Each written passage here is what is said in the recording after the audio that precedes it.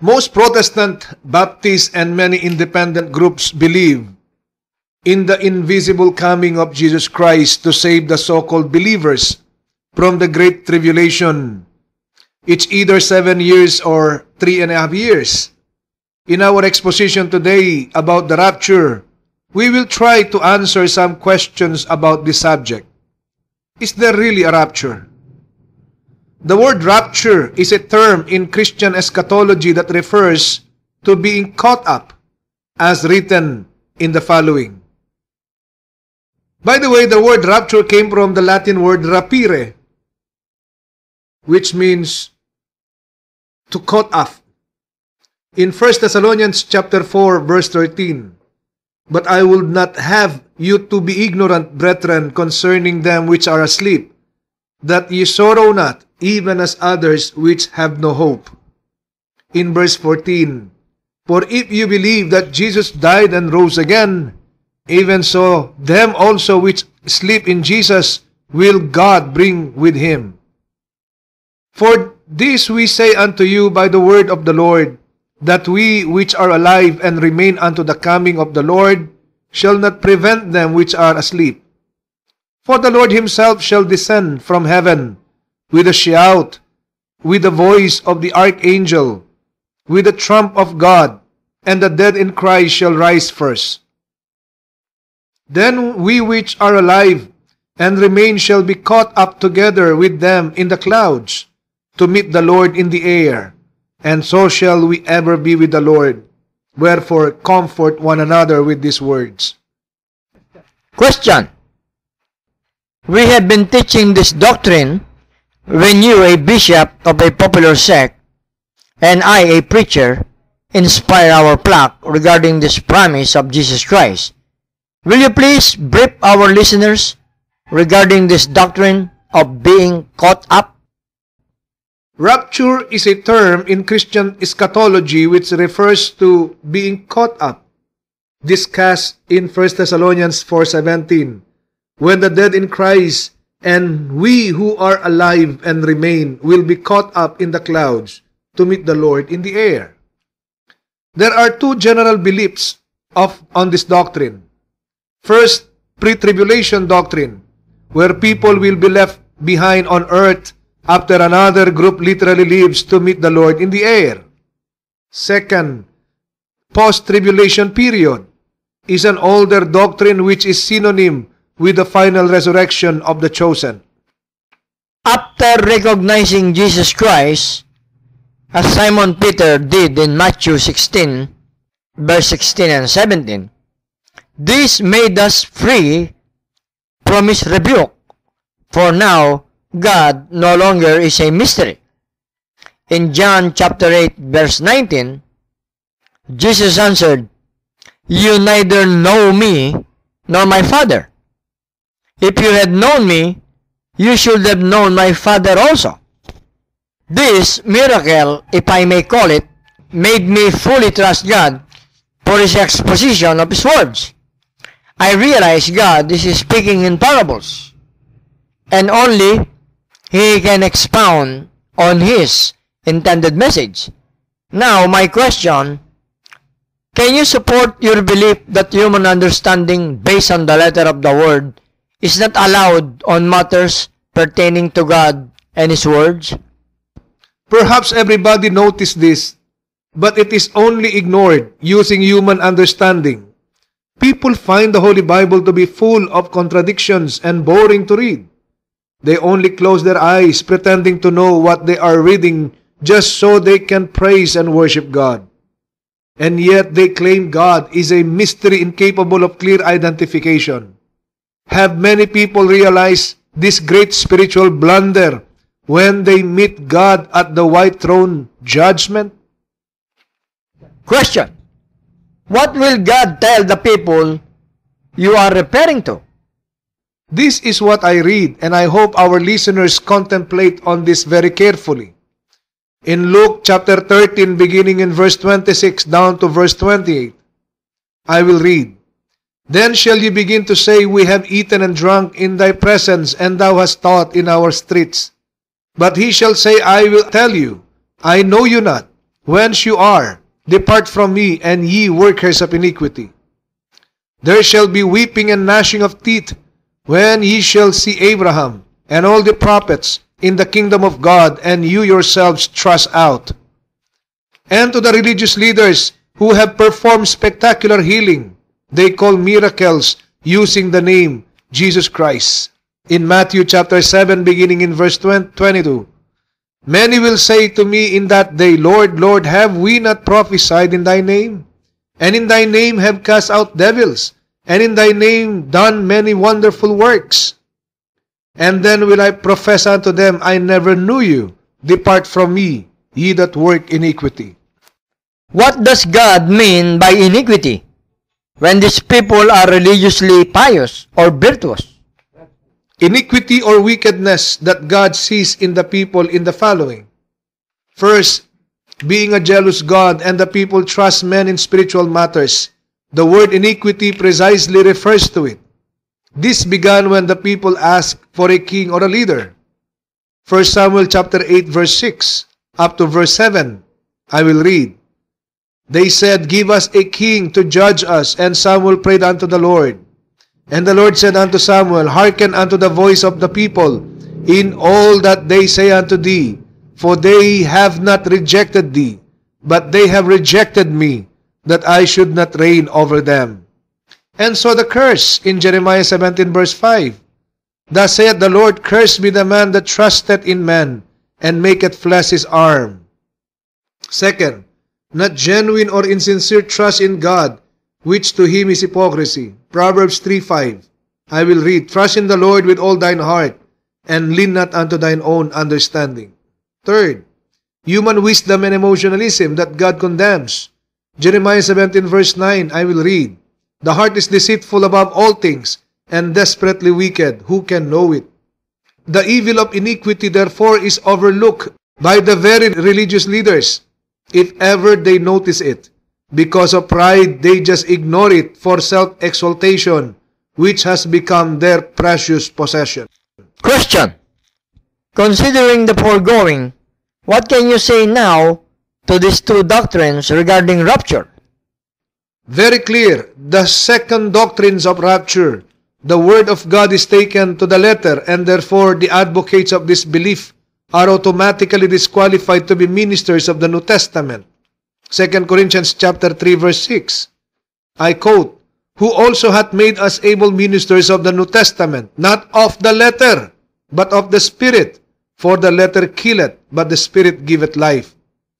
In taking the letter of the word, very clearly this is in contravention of what God revealed to Paul, who recognized Jesus Christ personally. It is not what is seen, but of the things that are not seen. According to 2 Corinthians 4:18, I will read, While we look not at the things which seen, but at the things which are not seen. For the things which are seen are temporal, but the things which are not seen are eternal. It would be very interesting if we now discuss this belief about rapture. In both doctrines about rapture, the Holy Bible is taken literally. I will read again, 1 Thessalonians 4:13. But I would not have you to be ignorant, brethren, concerning them which are asleep, that you sorrow not, even as others which have no hope. End of quote. Here, God warns us not to be ignorant concerning those who are asleep. Literally, asleep is the state sleeping deeply or soundly. Spiritually, asleep may differ to the following symbolism. First, asleep is actually awake but can speak, as in Song of Solomon chapter 7 verse 9. I will read, And the roof of thy mouth like the best for my beloved, causing the lips of those that are asleep to speak. Second, for Stephen, asleep means physical death. In Acts 7:60, I will read, And he kneeled down and cried with a loud voice, Lord, lay not this sin to their charge. And when he had said this, he fell asleep. And the warning of Peter regarding the coming of our Lord in 2 Peter 3:4. Where is the promise of his coming? For since the fathers fell asleep, All things continue as they were from the beginning of the creation. Third, in the following, the person is alive but considered dead because he cannot understand spiritual things. Proverbs 21 verse 16. The man that wandereth out of the way of understanding shall remain in the congregation of the dead. How about Lazarus, who was dead for 4 days? Jesus raised him to life, and then he began to walk with our Lord. What does asleep or sleep mean in this great miracle? The story of Lazarus will prove rapture is just a fruit of human wisdom. You must be referring to the following when Jesus told his apostles, John 11 verse 11, This thing said Jesus of friend Lazarus sleepeth, but I go that I may awake him out of sleep. In verse 14, Then said Jesus unto them plainly, Lazarus is dead. Who would not think that Lazarus was not dead physically, as related in the following, John 11 verse 17. Then when Jesus came, he found that he had lain in the grave 4 days already. Verse 19, And many of the Jews came to Martha and Mary to comfort them concerning their brother. Verse 21, Then said Martha unto Jesus, Lord, if thou hast been here, my brother hath not died. Further supporting human perception that Lazarus is dead physically, when Jesus told Martha, in John chapter 11, from verse 23 after to verse 27, Jesus said unto her, Thy brother shall rise again. Martha said unto him, I know that he shall rise again in the resurrection at the last day.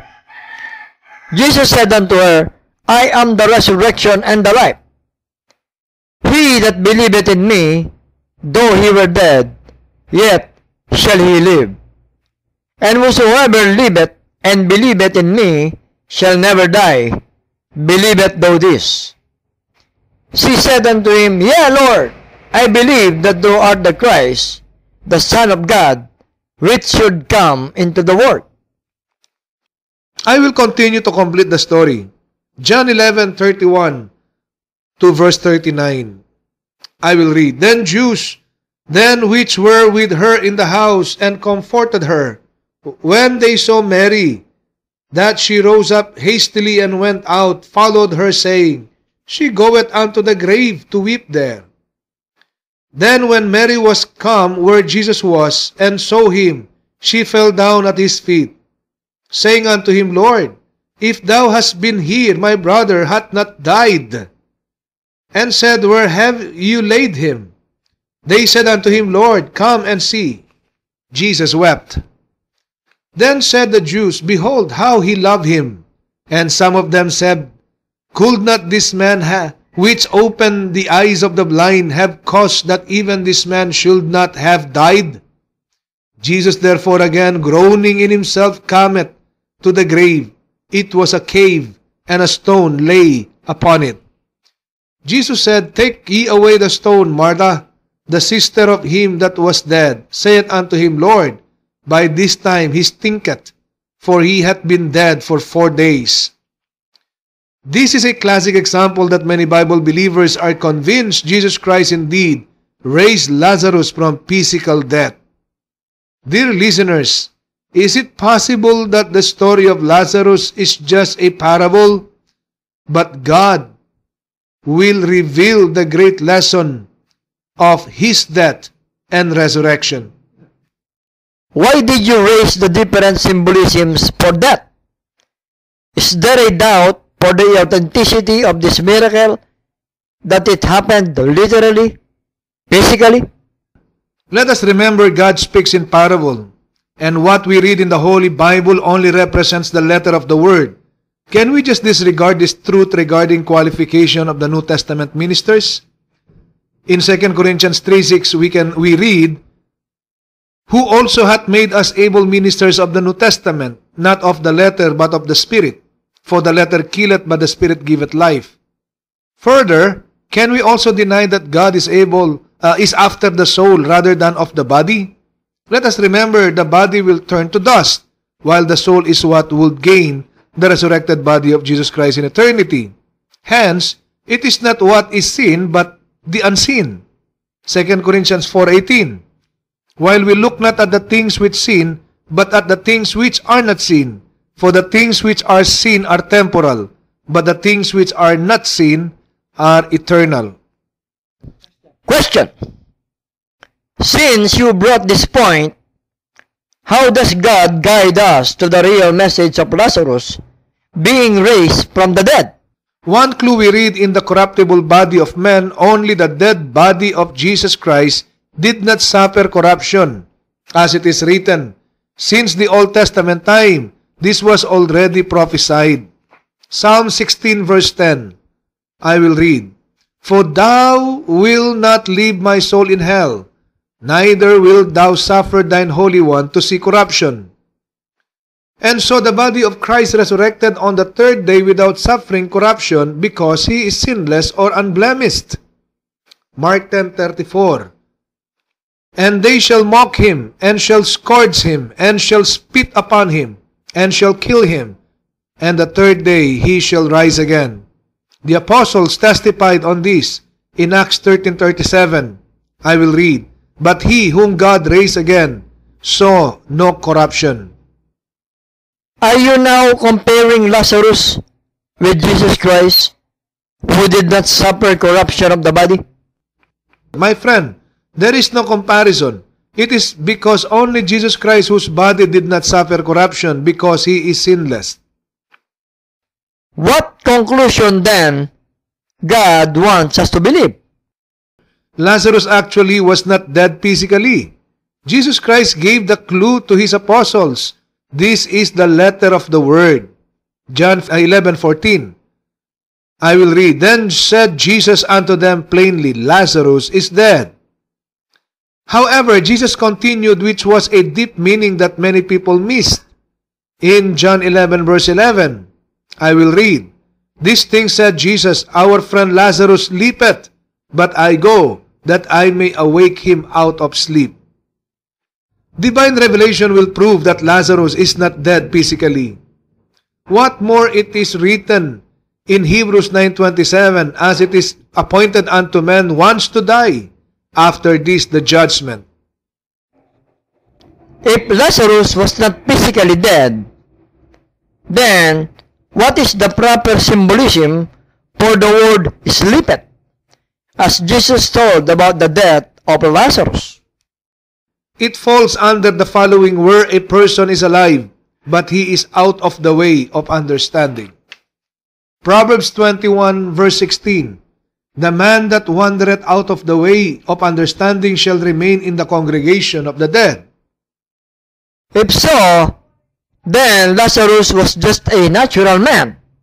In 1 Corinthians chapter 2 verse 14, But the natural man received not the things of the Spirit of God, for they are foolishness unto him. Neither can he know them, because they are spiritually discerned.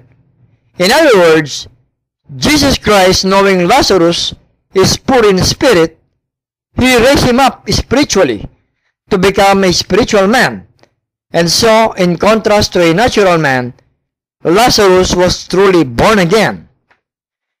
In 1 Corinthians chapter 2 verse 15, But he that is spiritual judgeth all things, yet he himself is judge of no man. For who hath known the mind of the Lord, that he may instruct him? But we have the mind of Christ. Then, what is the intended meaning of rapture? If this will not happen literally, physically, but spiritually. God's divine revelation of Lazarus being raised to life, that is not literal physical, will nullify and invalidate the popular belief about rapture.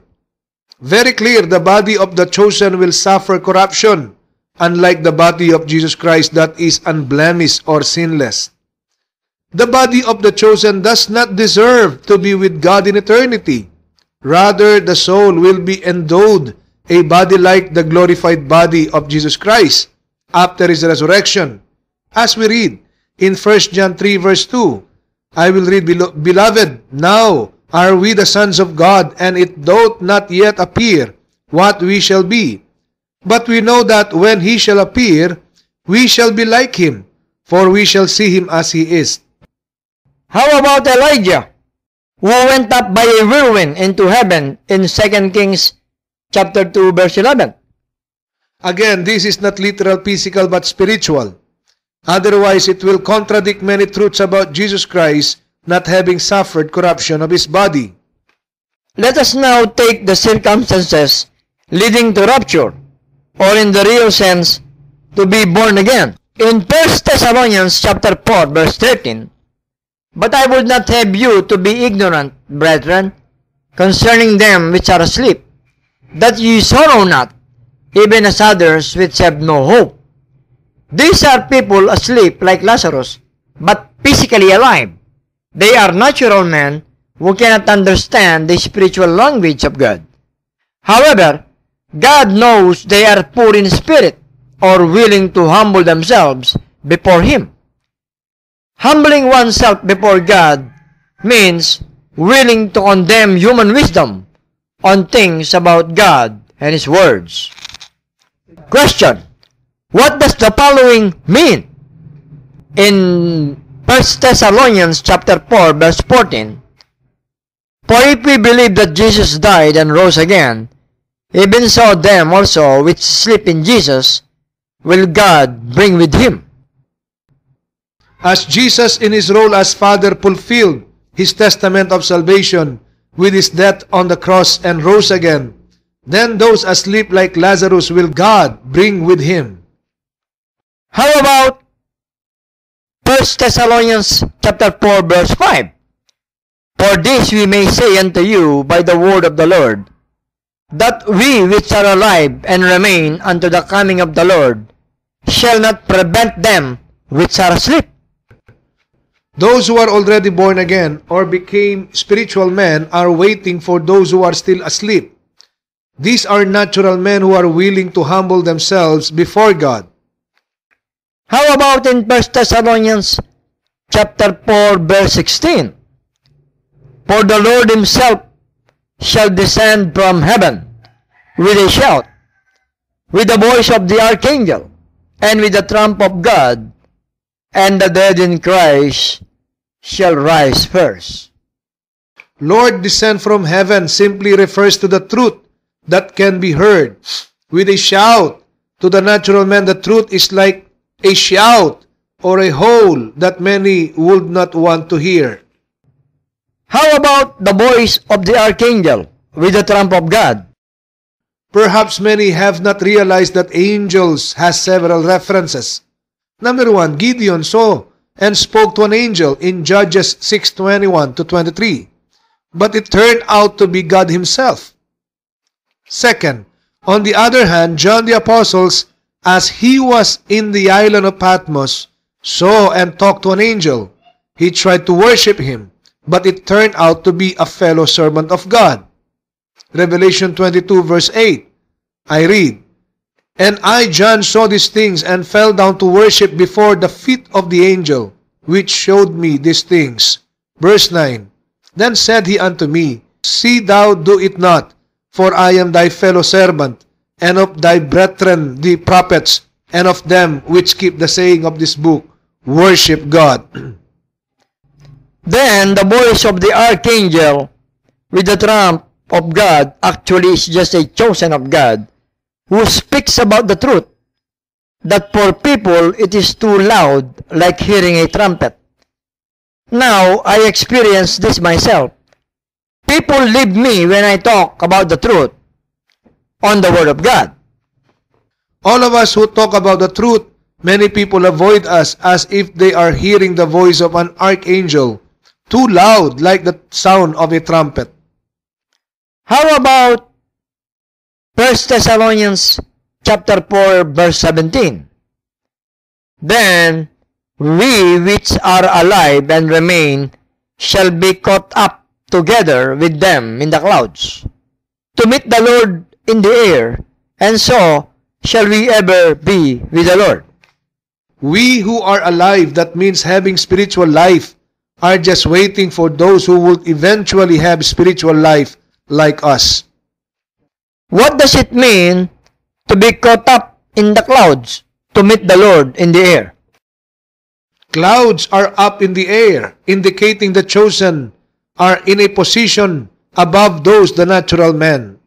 And besides, God has this to say regarding clouds that contain water vapor.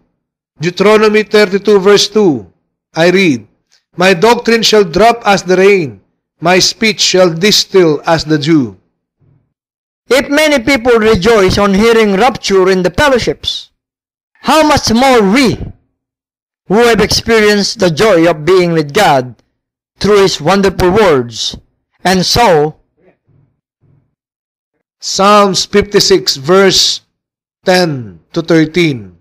In God will I praise His word. In the Lord will I praise His word. In God have I put my trust. I will not be afraid what man can do unto me. Thy vows are upon me, O God. I will render praises unto thee, for thou hast delivered my soul from death. Will not thou deliver my feet from falling, that I may walk before God in the light of the living?